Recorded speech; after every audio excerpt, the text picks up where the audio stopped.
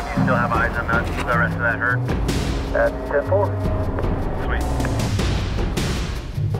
705, 151. Yeah, 151. We're on site over the dam, and we'll. Do you have a location on these? Anybody got an eyeball on the one side of the dam here? With military-like precision, the Wildlife Contracts Branch of the Arizona Game and Fish Department spent several days in November of 2012 locating, capturing, collaring, and releasing desert bighorn sheep that live along the Highway 93 corridor. Back in the 1990s, Arizona Game and Fish Department began working with ADOT and Federal Highways Administration and various partners to evaluate how to deal with the sheep vehicle collisions and sheep permeability. In 2004, research began to really look at how the sheep are moving along the highway. That research, combined with the Arizona Department of Transportation's plan to widen this portion of Highway 93, resulted in the first ever overpasses built specifically for wildlife in Arizona.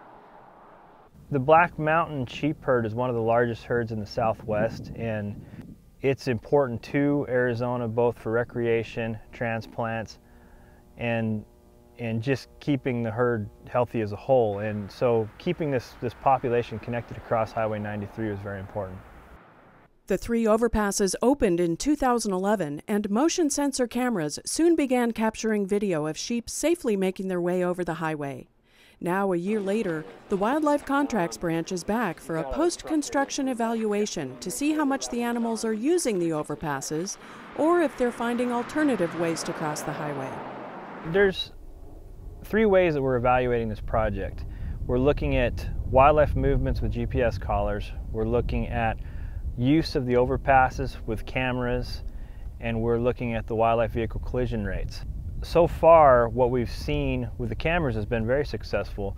We've seen over 1,000 bighorn sheep cross at the 3 overpasses that have been built. And that's a big advantage with these overpasses versus the underpasses. Over on State Route 68, we only saw around 32 animals cross State Route 68 using the underpasses, and that allowed us to give the data behind selecting overpasses instead of underpasses. So they've been very successful so far. And as far as the wildlife vehicle collision rate, we've seen it drop quite a bit from before the construction began.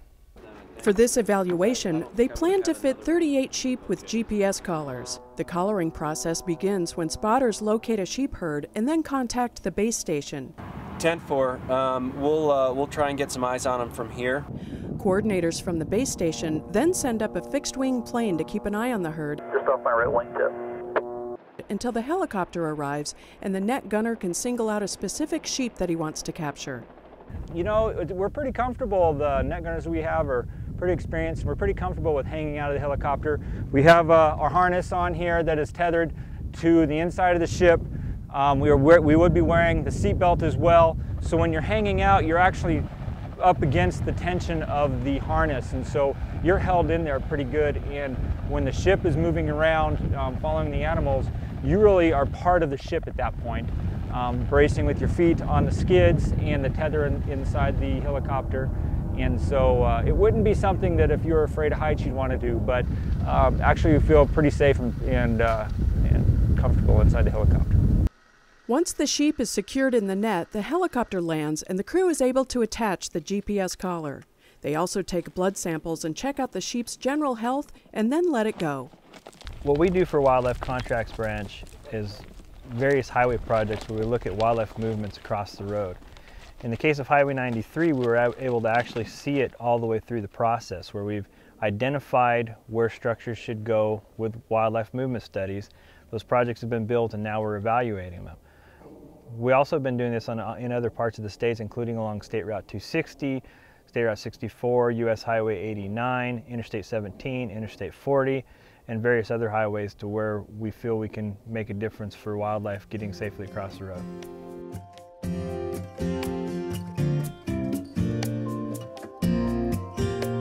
The Arizona Game and Fish Department's Wildlife Contracts Branch is a new and innovative model of wildlife conservation, offering unique services to help conserve, restore, and manage Arizona's natural resources.